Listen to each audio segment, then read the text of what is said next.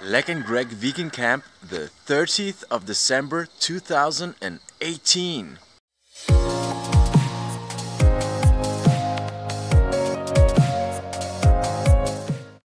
Nice tomato plant growing with flowers. And I was like, okay, this is growing really well. So I took a different tomato plant. I don't know where this plant was, but it was completely, I was unable to take the soil. It was completely with just a little bit of root, and it was like a small plant, and I planted in the middle of these flowers, and now it's growing quite well up here. I'm very surprised that it even survived. So I mean, growing things together with other plants seems to be a good thing, and it also provides shade, and there's probably a lot of microbacteria stuff going on inside the soil there, because the plants protect the soil from the sun, and then there's a lot of moisture there. Soil quality is a very important thing, but also the plants that grow around the other plants. So growing different plants together can be a good thing, but also some plants you cannot grow with other plants. So it's like you need, sometimes you can do trial and error, or you can just see what grows well, or just read about what kind of plants grow well together. As you can see, many of these mango flowers don't do very well right now. Maybe they're too early, I'm not sure what's going on. And other trees have more healthy flowers. If they look like this, they're much more healthy than if they're like clumped together. A little clump like this is not going to produce very well, but a long one like that is much better.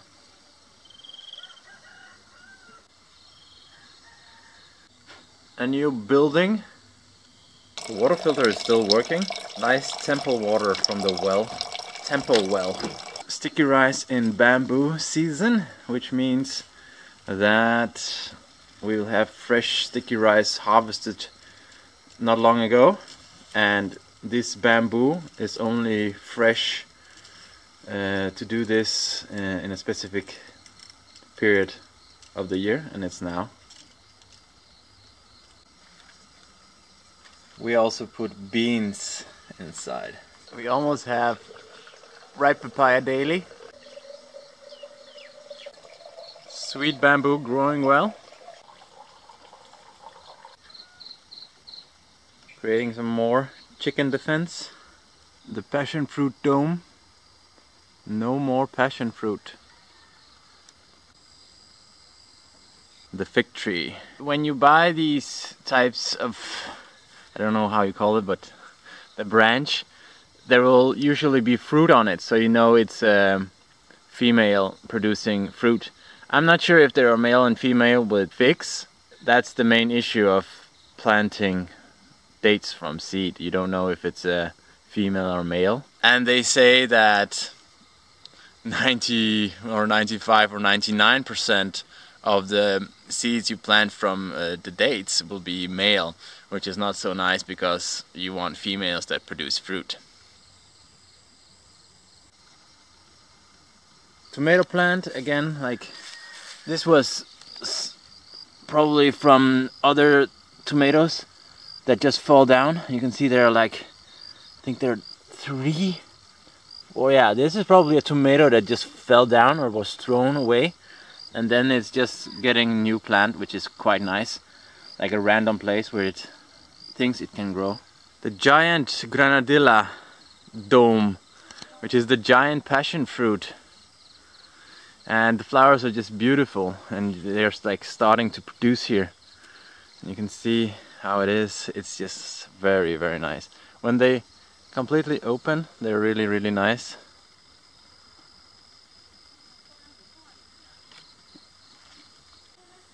And when we move into the dome, you can see how they develop.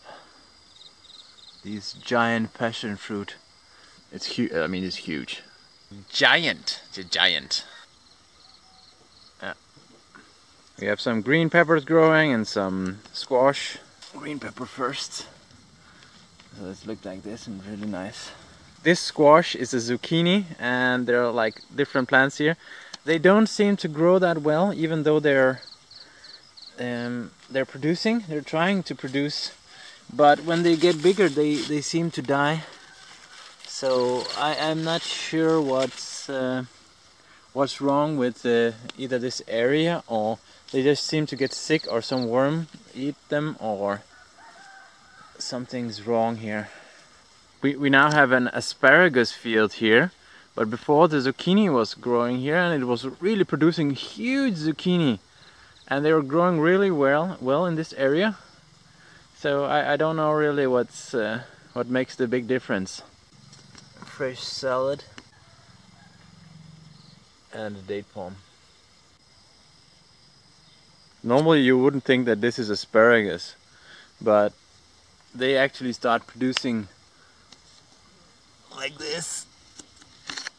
Then it looks more like an asparagus. These are the asparagus seeds. Strawberries, I think we need to put them into the soil soon. Radish, coconut, date palm, spa area. The vegetable dome died. The rice husk area with compost.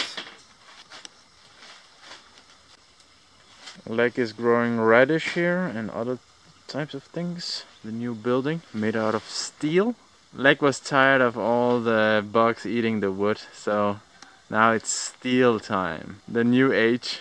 First we had wood age, then stone age, then steel age. The ages change quite fast here. It's not like thousands or millions of years, it's more of like half a year. When they have durian on the road, which is quite okay, I buy it sometimes and I save the seeds and plant it all around. Before we had a nursery of avocado here, but now they have been moved and there's only like some unsprouted avocado seeds in the soil and a little papaya, two papayas growing here. And this papaya needs to be moved soon. Cannot grow here near the longan. And we have started the mulching with rice straw after the rice harvest. I really don't want them to. My primary concern with this straw is that they will burn it. They just burn it. They should just leave it, like spread it out on the rice fields, but they don't. When they don't spread it out on the rice fields and just have a pile that they just burn, it's just much better used as mulch and compost around here. This is one avocado tree growing. And it has a lot of water. This is just the bathroom, and there is the shower, so there's like a lot of water. So the avocado grows really well with a lot of water, together with like banana palms. Banana palms also grow really well with a lot of water. So these are the Cavendish, and they have produced like the best Cavendish we have around here. And we have these giant bamboo growing here. So if you look at the soil, it's just like stone hard. And because probably there's not enough mulch and topsoil here.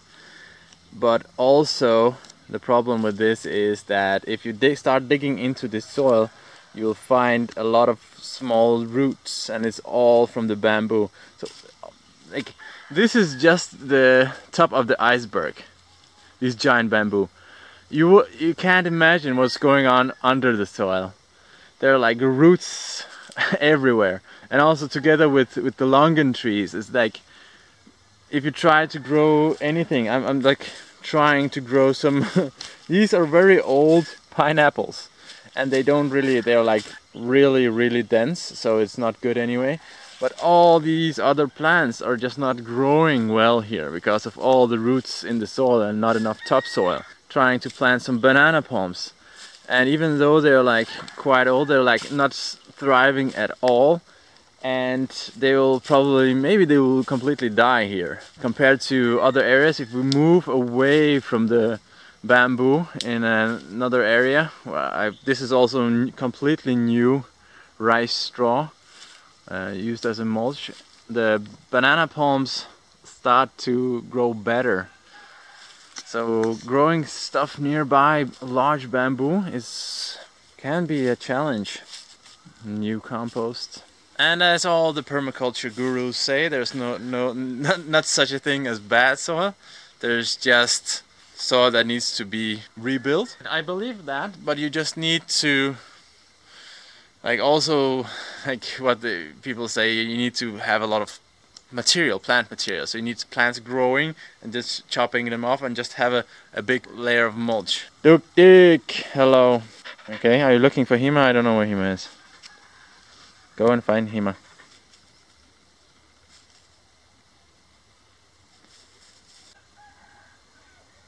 The new storage room. We had a lot of stuff laying all around. Now it's more tidy when it's can be locked inside there. And the next project will be to get a lot of stone to put inside, because right now there is like only sand in the storage. So getting a lot of stone, we need help with that. Like, I had some family from Poland visiting in December, and also we had two cyclists from Switzerland coming by, and they camped here nearby here, but in their tent, which was pretty cool. And yeah, and now tomorrow we probably will receive another guest, a volunteer from Brazil, so that's exciting. We still have the old storage here. The bean party is over. Here are some of the last beans. This is already like dried beans. This would probably be saved for planting next year. And this is something that we can eat. Also a nice bean that we can eat.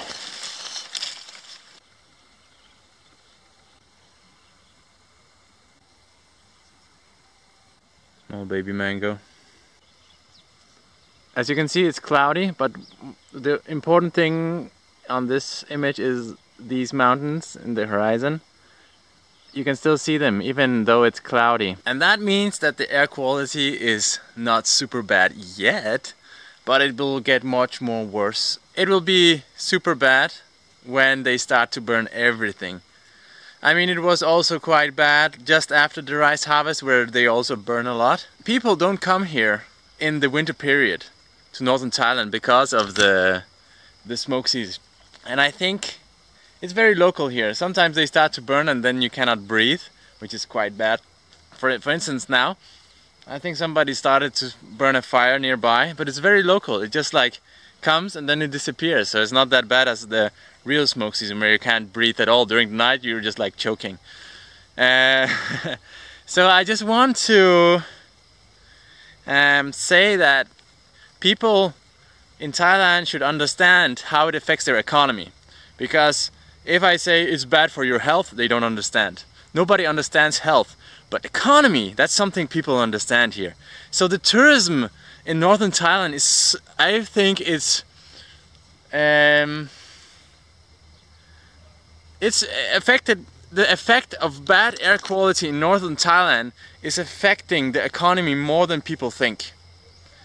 People choose not to come here, and I think it's a powerful message to people around. You know, it's like, if they want, many people want a better living standard. They want their children in universities and stuff like that. Well, if you get more tourists and they will put more money into the economy, there will be better, higher standard of living. But if people continue to burn, there will be a lower standard of living, and there will not be as much money in Northern Thailand as there should be. So, and it's a shame, people don't know what they're doing. They're destroying nature and they're destroying different life, and there's like, Thailand is so beautiful. I tell people Thailand is beautiful, and people come here, also cyclists, like, Thailand is so beautiful, and they don't know what they're doing. They're spraying the fields with chemicals and burning everything. It's just like, come on, save Thailand with us. Do something good. It would be so great. Everything, people would come and see, wow, this is a nice place to be, fresh air and chemical free. Like, this would be a paradise. Some of the mango trees have amazing flowers, and a lot.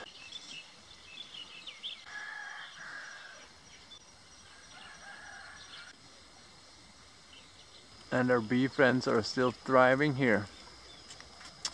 this natural beehive.